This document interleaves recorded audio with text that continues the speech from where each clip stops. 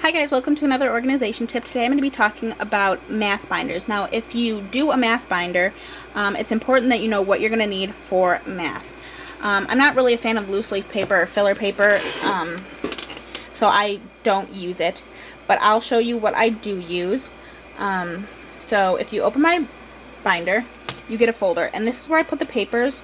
I don't know if you can see that. It's right here. It's blue.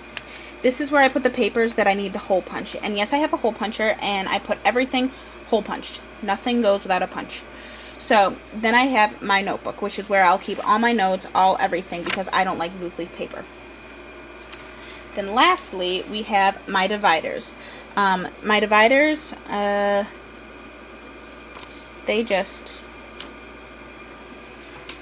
to keep different things organized, I guess. And I have, this one says, if you can see, I don't think you can, notes, homework, classwork, pass outs, and tests. So I keep that all organized like that. Now another thing is, I know in Trig and Algebra 2 I'm going to be doing graphs. So because of that, I picked up some filler paper. And I know, I just said I didn't like filler paper, but this is graph paper. This isn't to write on. So what I'm going to do is I'm going to take half of it. So you're going to watch me open it for the first time, if I can open it. Oh, there it is. Okay, so I opened it over here. And we're just going to, if I can get this freaking up. Okay, so we're going to open this as best as we can with one hand. Sorry if I go off center. I'm trying to open this. Okay, so you're going to shake it off, or take off the plastic, and you get that. And I'm going to take off the first page because I don't need the first page. And you have all this graph paper.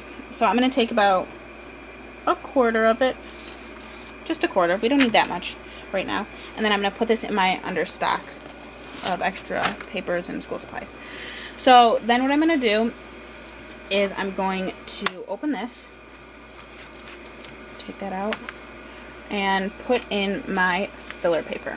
So make sure it's all even so you're not nicking any. And then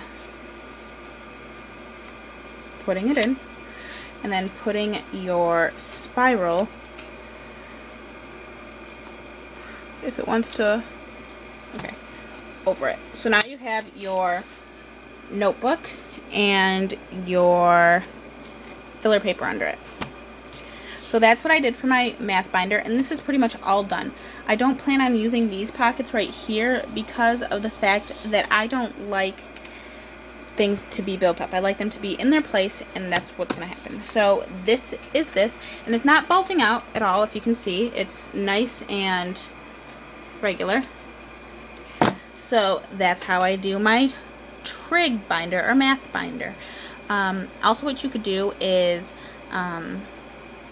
just a notebook and a folder, and then that could be your math stuff if that's what you want it to be.